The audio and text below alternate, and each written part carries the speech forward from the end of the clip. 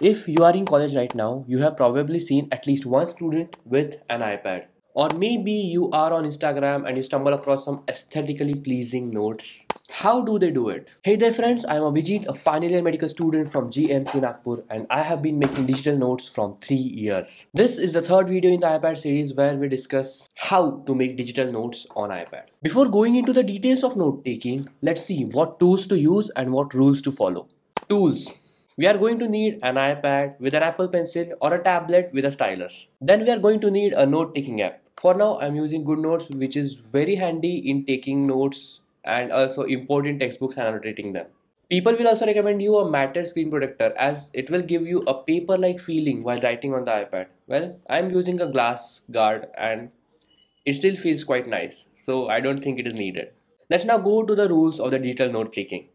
First and foremost, choose a tool and stick to it. That means choose your device, choose your app, and use that and that only. The notes that you make depend on you and not the tools that you have at hand. So don't go running and buying unnecessary gadgets and applications. Second, make sure you stay engaged until the end. Making notes on the iPad is all fun and games in the beginning, but just like every activity related to studies, it also gets boring at a point. That is exactly when you are supposed to work harder. I know it is tough sitting down and piling up pages and pages of notes on the screen, but when it's done, it is worth it. Third, and it is the most important rule, make sure you back up your notes. Well, what if your iPad gets stolen? What if you lose the iPad to something? What if it gets damaged by water?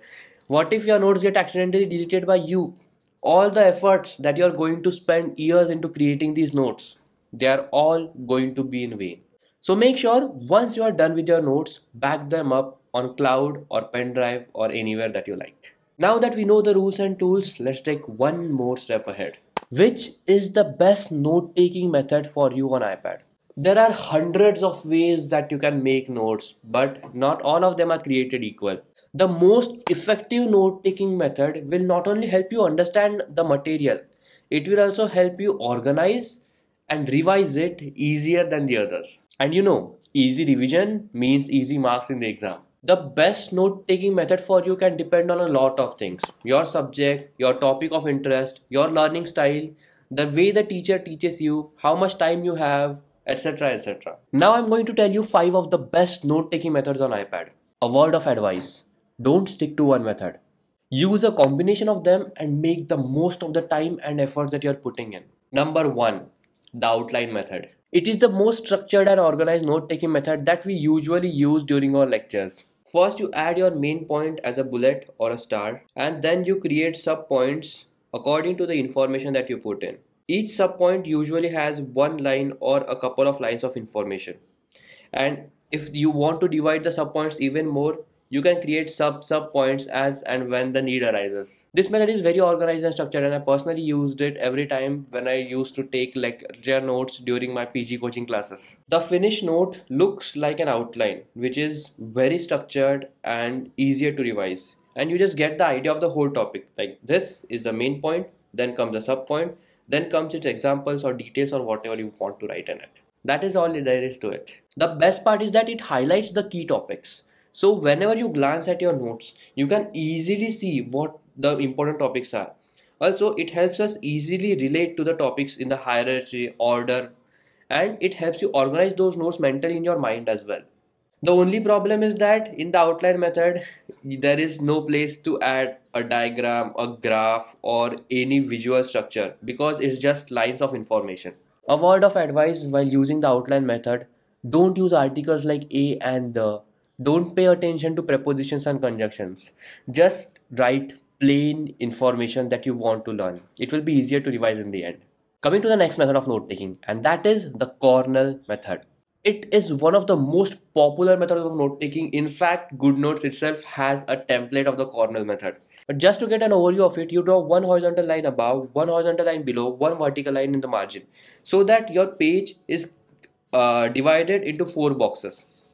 The upper one is as usual for the title. The center box is where you write the main content, whatever the lecture, the topic, everything. The main crux of your information is going to be in the center box.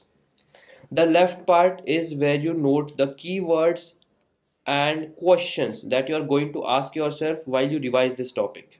And the lower part is for the summary of the topic. The best part about the corner method of note taking is the active recall that we can do with the keywords and questions part of this note taking.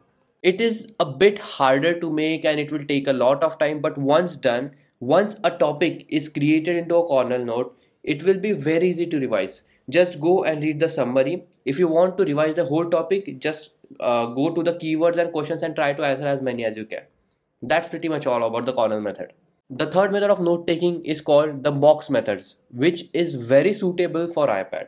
In fact, this box method was created by the iPad community for using on the iPad itself. Well, as the name suggests, you just create boxes of topics, subtopics, and write all the key points under them. It's very easy. Just make a box, write the subtopic over the box, and write all the information in the box. That is pretty much all.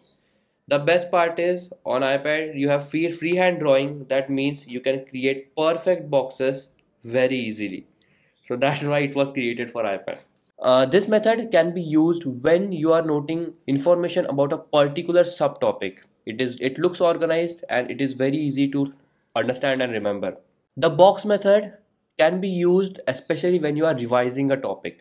Just create a box, label the topic, add all the information of that topic in that box. At the end, you will have one summary page of each topic containing various boxes for revision. The best part is it is very helpful in revision and it gives you a summary of the topic. The bad part is that when you are in a lecture, you have to jot down a lot of things very quickly, and this method is not suitable for that. If you are not using an iPad, if you are using a notebook, this method is a big hassle because you need scale to draw the boxes. But for iPad, for revision, this is the method to go for. Now let's get to the next method, the charting method. This method fills the problem that we had with the outlier method. This method basically asks us to make charts. These charts are usually tables and tables of information so that you can compare them side by side and spot the differences as well as learn them. This is the method I used to learn all the bacteria, viruses and parasites of the microbiology. I recommend this method for anyone who's trying to learn a lot of examples of the same topic which has the same headings. It is great for comparison and summarizing a series of information. The only bad thing about this method is that it is the linear method. You cannot jot down lots and lots of information in the boxes, so it's basically one word per box. So you need to limit the information that you are adding in these boxes. The last one is the mapping method, which is my most favorite method for revisions. It is sort of like a map. It allows you to organize the notes by dividing them into branches and enables you to establish all the connections between the topics. It is rather simple. Start with a main topic, then write all the connections to that topic. Let's say it is subtopic A, B, C, D, etc.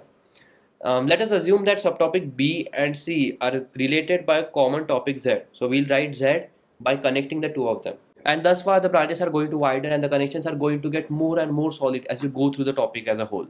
This method is perfect when the individual topics require a lot of connections and explanations, like in the medical field.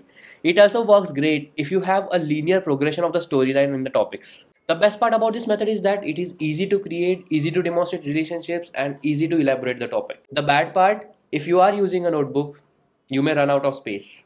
But for the iPad, you get unlimited space, so you can just go on and on and on. So this is how I take my notes on the iPad. If you are a student and you have a budget, I really recommend adding this iPad to your daily studies. It has really made a lot of difference in mine. Thank you so much for watching this video, and if you found it helpful, please let me know in the comment section. Also, make sure you subscribe to this channel for more such content. This is Abhijit signing out. Keep making notes.